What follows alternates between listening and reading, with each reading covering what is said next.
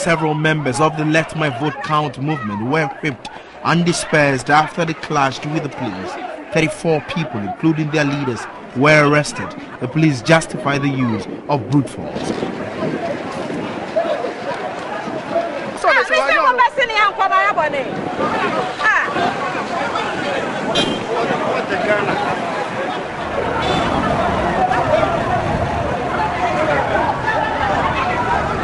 The group has responded to the police action, describing it as needless and premeditated. Police officers clad in riot gear confronted a group of overwhelmingly young and peaceful protesters, including women and children, near the TUC.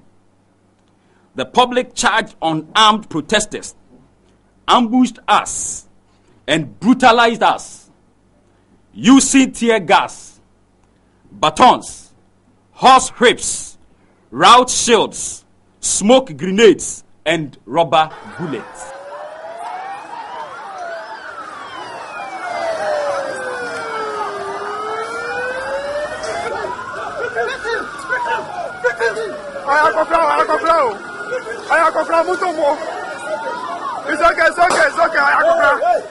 It's okay.